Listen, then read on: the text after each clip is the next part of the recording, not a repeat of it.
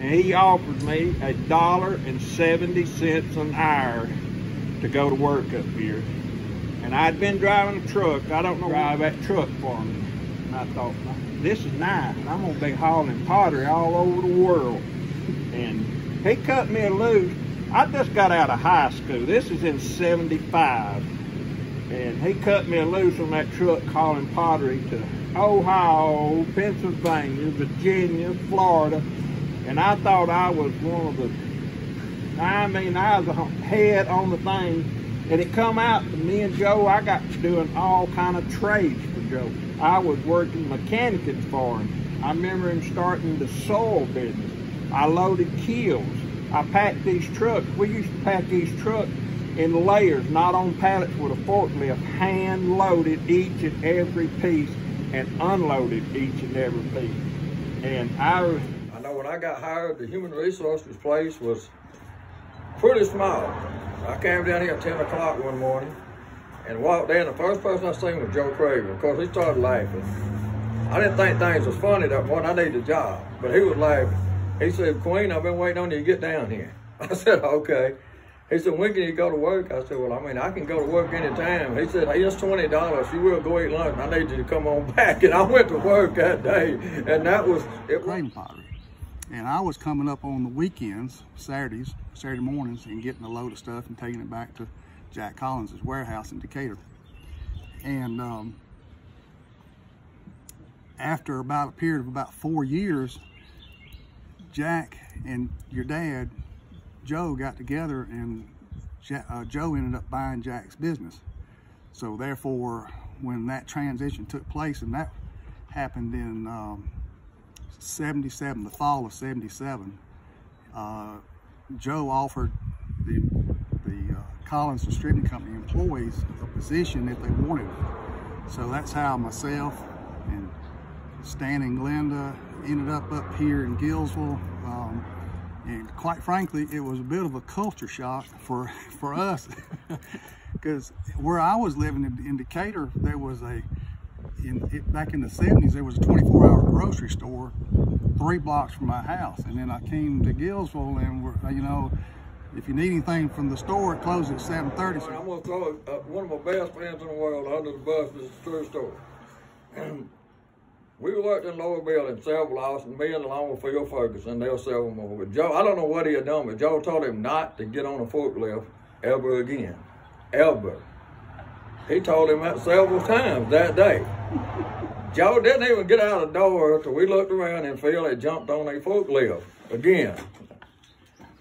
We didn't pay much attention. Hey, we wasn't a boss. We didn't, you know, we was young. We just worked.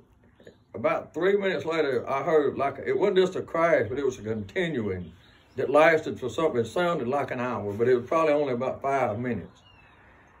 Phil, some way, had run under a pallet on the back dock. Well, back there on the back dock, we would stack probably 5 pallets high sometimes, and 4 rows deep. There was still gravel off the back of that bank where Phil dumped the entire row of pallets.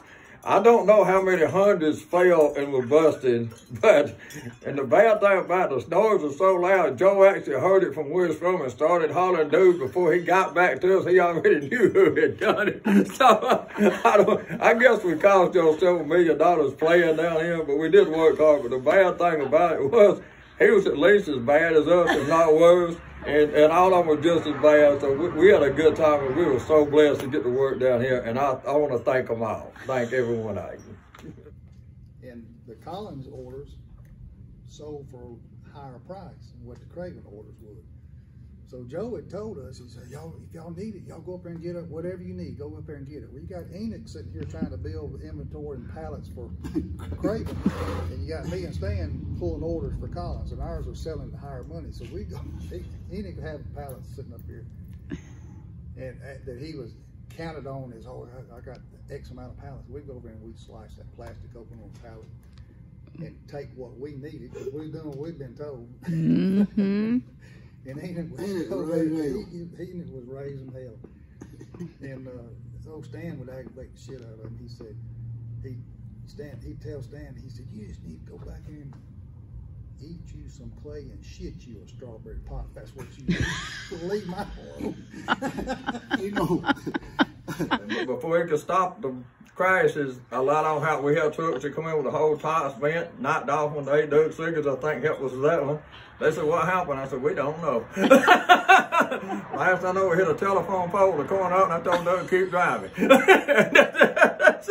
don't need the DOT down here. So we backed that truck, and I think that was maybe one of the last ones he made, driving the truck. But we had a ball down here, and I'm gonna tell you, we made a little money, and our biggest concern. It was probably in the 90s. I was working here one morning, and it was pretty early. It was before daylight, and we usually started about 5:30, and we was turning, and all of a sudden Jerry Standards, he come in the back door back there and walked up through here, and he said, where'd you park your truck at? I said, out here next to the road, up next to that fence. He said, well, he said, I'm gonna tell you, he said, it's down here in this lower building. I said, what? He said, it's down there in that lower building. So I knocked it out of gear, and it run in this old cement shop building down here. So I had to go down there and move my truck. It didn't hurt the old building and or my truck, neither one, but that was a wake-up call. You need to always put it in gear.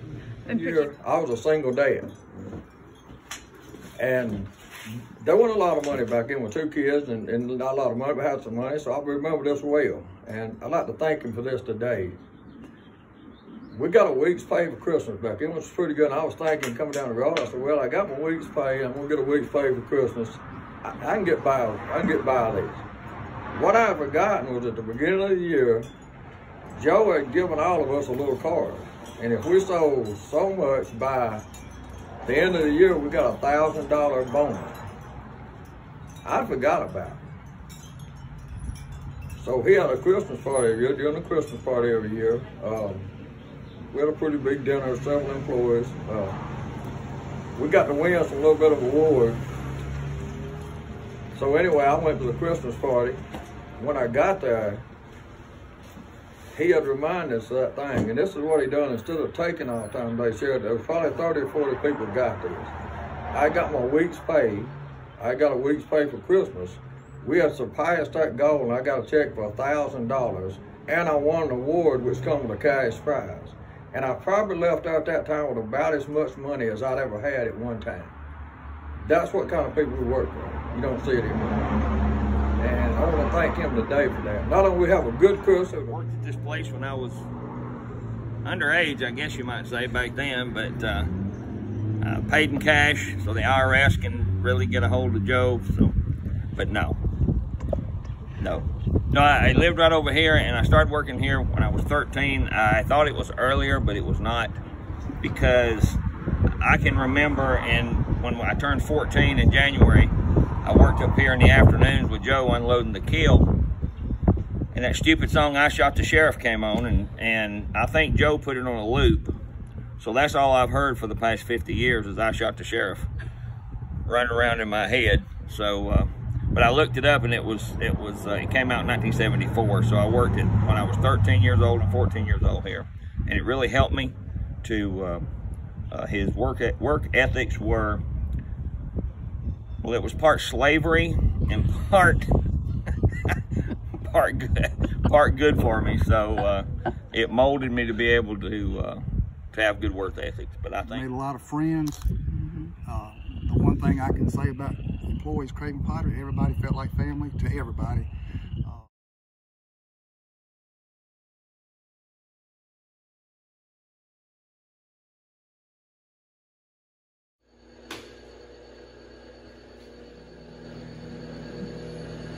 I think I forgot what I was doing.